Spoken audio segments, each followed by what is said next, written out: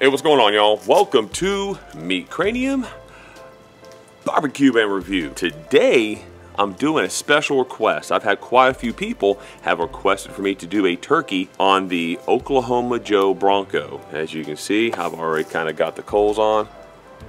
But anyhow, I started filming this last night. I did the brine for the turkey.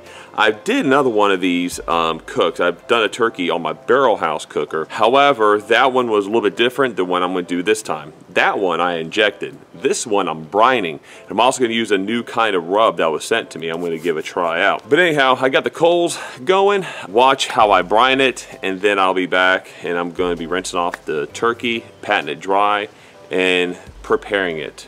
All right. Let's get started. I'm back, by the way. That's a good thing. So we are inside and we're going to make the brine for the turkey. This is a clear plastic garbage bag. This is a cheap old little cooler here. And this is all we're going to do. One whole onion, going to cut this up and we're going to put it in here. You need to get 6 cloves of garlic, but I'm going to use 2 huge cloves of elephant garlic. Okay, so the onion is going to be just like roughly cut like this. I just cut it up. And the elephant garlic is going to be roughly cut as well. So we're going to go ahead, we're going to put this all in. There we go. We're going to do 1.5 cups of kosher salt. Alright, there you go, 1.5 cups of salt. Alright, you're going to do apple juice. You're going to do 1 quart or 4 cups. Of apple juice. There you go. Dr. Pepper. Gonna do 2 quarts of Dr. Pepper. Might have to do more if you don't have enough to cover the turkey. There's 1. Alright, there's 2 quarts of Dr. Pepper right there. Ground pepper. 3 tablespoons. There's 2. There's 3. Brown sugar. 1/2 cup. This is a 1/4 cup right here. 1, 2. That might be a little more than 1/2 cup, but who's counting, right? Worcestershire wort sauce. Wort sauce. Gonna go with a 1/4 cup, but this is here, there's not a whole lot in here, so I'm just gonna use the rest of it. There, that's about a 1/4 cup. Liquid smoke, 1/4 cup. You can use the rest that's in here. It's about a 1/4 cup right there. Liquid smoke. Now we're gonna go with 5 quarts of water. 1, 2, 3, 4, and there's 5. Okay, now time to stir it up, and that's what it should look like right there. Stir it up real good. Now time to put the turkey in. So this right here is a 16.7 pound turkey. I'm gonna get this all worked up inside there real good. I'm gonna cinch up the bag. I'm probably gonna add some more Dr. Pepper on it just to cover it some more.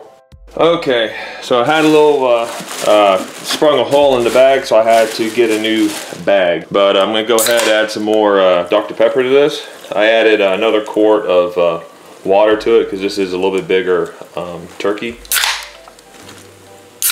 So that's a whole 2 liter. And 3 cans of Dr. Pepper. Now, if you don't get it all covered up, just make sure at least the breast is inside the brine. That's the most important part to have, is the breast. So that right now I have the breast is facing down. Mix around a little bit. There we go. Now it's time to get the air out of it. Get the air out of the bag. Now I'm just gonna tie the bag up. Mix it around a little bit. Make sure it's all good and submersed. There you go. We'll put the Dr. Pepper bottle in here to keep it more submerged. Ice on it. And lid. Alright, so that's it. A brine turkey. Had a little bit of a disaster. I leaked some brine on the floor and on other stuff. I gotta clean up, but it's okay. Anyhow, I'm gonna let it brine for probably about 12 hours. Right now it's about 8:30 at night, and I'll be revisiting this about 8:30, 9 o'clock in the morning. And this is gonna go into the Okj Bronco. And I'm gonna show y'all how I like to hook a turkey, and also gonna stuff it with some citrus and other herbs. This is going to be fantastic. So, I'll see y'all in the morning.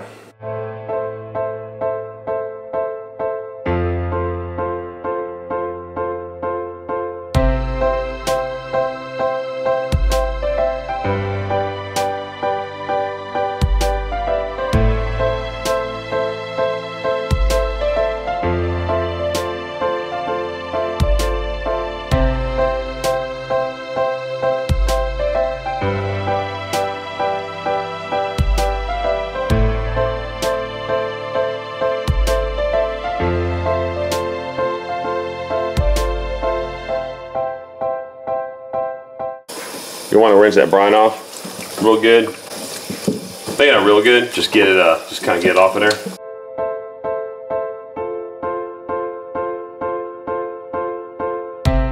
Now I'll get over to the drying station. All right, so this is the drying station. All I have is basically, I just have a aluminum pan here.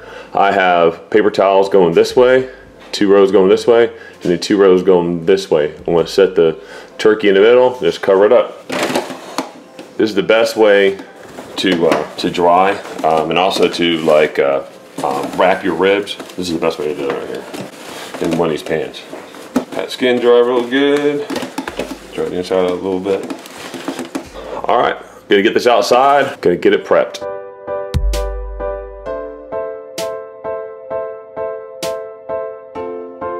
All right, so just got out here with the turkey, and by the way, this message goes out to the germ patrol. Hey, if you're worried about me rinsing my turkey off in the sink, have no worries. Before I brought the turkey out here, I sanitized my whole work surface and I sprayed everything down with Lysol. So you don't have to worry about that germ patrol. You have to give me a ticket. All right, let's get started. All right, so these rubs right here were sent to me to try out. I don't know how to pronounce that. Suchis spices. They sent me out 4 different kinds. They have Exotic Island Spice Rub. This is, I think this is what I'm using today. That's what it looks like inside. It's just like, kind of like a powder, this one. This is just what I'm using today. I like this one. Because this one here has, oh yeah, it's no gluten-free, non-GMO, 100% vegan, which I'm not too happy about that. I'd rather be some bits of bacon in here. No preservatives. And then right here, it has black pepper, chili powder, sea salt, garlic powder, onion powder, curry powder, coriander powder, and brown sugar is the last one. The only thing I can say I don't like about this right here, it's inside this little container. I'd rather have it inside a shaker. I don't like having my rubs and stuff inside stuff like this, but that's the only knock I have on it so far. They also have the Cajun Soul Spice Rub, Big Texas Spice Rub, and Sweet and Spicy Smoky Rub, which sounds pretty cool too. That'd be good for like some ribs. So, but today I'll be using the Exotic Island Spice Rub. That sounds pretty cool. I'll be spraying the turkey with some duck fat. I'm gonna be stuffing it with some oranges. And by the way, I rinsed off the oranges before I brought them out here, so they're all nice and sanitary. Gonna be putting some butter, got some cilantro, bay leaves, some chives, and also some fresh thyme back there. It's gonna be going inside the turkey, and of course, right there's the turkey. And I'm also leaving the, I think I'm gonna leave the little leg thing on there, the little plastic thing that the legs go into. I'm gonna leave that on there, and so I can lock out all the spices and stuff inside there. The butter, just gonna cut up in chunks and throw it in there. Probably good right there. That's all I'll need. Not a whole lot of room in that cavity of that turkey. It's a 16.75 ounce turkey. All right, there, done there. There we go. All right, so that spice, I went ahead and I put it into a shaker bottle. That's what I don't like about these type of containers, is you gotta transfer them over here, because you put your finger inside there, you contaminate the whole thing. So there we go. Let's go ahead and do the inside first. So on the inside of the turkey, I'm gonna put a couple the pats of butter inside there. Stuff it with, throw some of the stuff inside here. Some more butter, some of the bay leaves. Here we go. Let's start stuffing oranges in here. It's like a big old citrus gift. I'm gonna squeeze some of these orange juice inside there. There we go. So I'm squeezing the orange juice inside the hole of the turkey. Get it all rest inside there. There we go. It's gonna be very herby, aromatic, and gorgeous. Look at that. That all is gonna go in there. There we go. That's that. Okay, looks pretty, right? Looks really nice, doesn't it? Next comes the duck fat. Duck fat, and now is going to go the Exotic Island Spice Rub from Suchi's Spices. Link will be down below. You can get some of that, or I'll just put it into my Amazon store. It's got a nice color, real nice color. I like this.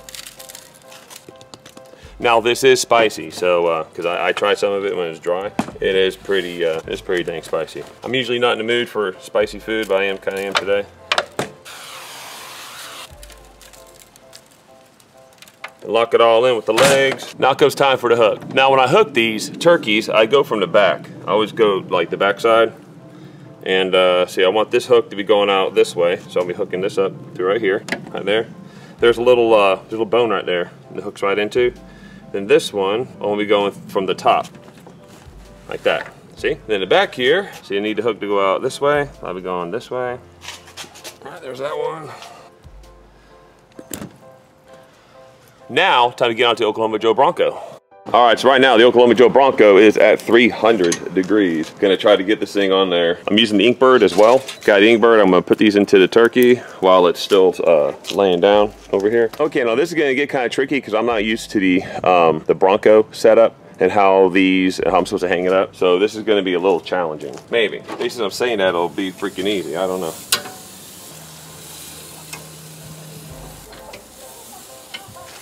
Actually, that ain't bad. Close the lid and let's get it cooking. Worked out better than I thought it was.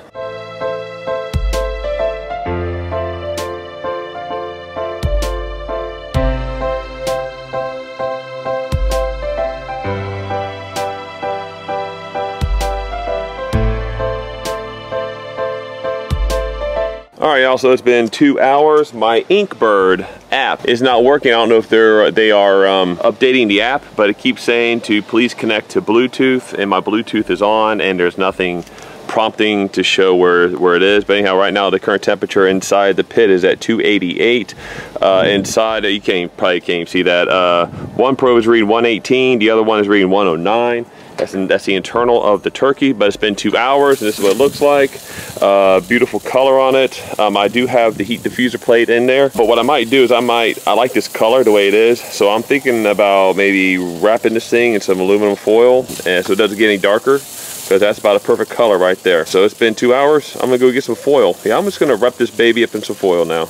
All right, to keep that heat and stuff off it. And I also threw a chunk of pecan wood in there as well. Look, y'all, this little Bronco right here, this thing is amazing. I love it. Some people pose questions to me. How do I like it versus a WSM 22, WSM 18, the pit barrel cooker, the barrel house cooker? Well, I have a barrel house cooker. I do not have a pit barrel cooker. Maybe one day I will. I do not have a WSM 22 or 18, so therefore I cannot speak on those. However, this thing, I love it. I would recommend anybody, if you can, especially now, I think they're like on sale at Walmart. You can get these things on clearance. These are freaking amazing. I love it. And the food this thing produces, oh, it's just awesome. Okay, so I figured it out and I got the Inkbird app going. It's been about 2.5 hours. It's the internals right there. Got one side is 131, the other one's 126, and the pit is at 306. But this thing has actually been holding temperature extremely good. Right around, it's been hanging right around 275 to 325, right in that little area. So that's really good, especially to crisp up the skin. Not worried about really burning it or drying out the meat because I brined it. So this might give you all an update. All right, there you go. All right, y'all, here's the update. Right now it's 3:30. I got my phone inside. It's about to die, so I had to go ahead and plug it in. But right now it's 3:30, and the temperature has been stuck on 154, 156 now for about an hour. I even double checked it with another quick read thermometer, my Barbecue Dragon quick read thermometer. And I checked it with this one, and sure enough, it's reading accurate. So it's just a matter of just having to wait. So I just got to wait this thing out. So right now it's at 156. It's almost there, but it's been 6 hours. I put this on about 9:39, and right now the time is 3:30. All right, y'all, so it's a little bit after 4:30, so it's been 7 hours and about 15 minutes. This thing is finally done. I'm gonna go ahead, I'm gonna put it into the pan, cover it up, gonna let it rest. Would you look at that? That is a beautifully smoked turkey. Cover it up, let it rest. All right, so here it goes. Just cutting this bad boy. I love the color of this thing. This is a nice smoked turkey. Look at that. Oh, that already looks good. Now, you know I had to wait over 7 hours. This is going to be freaking amazing. Cuts beautifully. Look at that. All those juices still downside there. See all those juices? Look at that. There we go. It's just flowing. All right, let's give this a try. All right, let me give this thing a try. This also has the Suchi's spices on there. Exact island rub. So we'll see how that tastes on here. There it is right there. There's the color. Right there. Okay. Still really moist. Wow. As soon as it hit my tongue, it was worth the wait. You can even taste the brine. Wow, that's so freaking good. So for Thanksgiving or Christmas or even New Year's, if y'all want to do a turkey and you don't want to deep fry it, try like this. I love deep fried turkeys. In fact, I might do a fried turkey. But anyhow, like, subscribe. I'll see you next week. Ciao.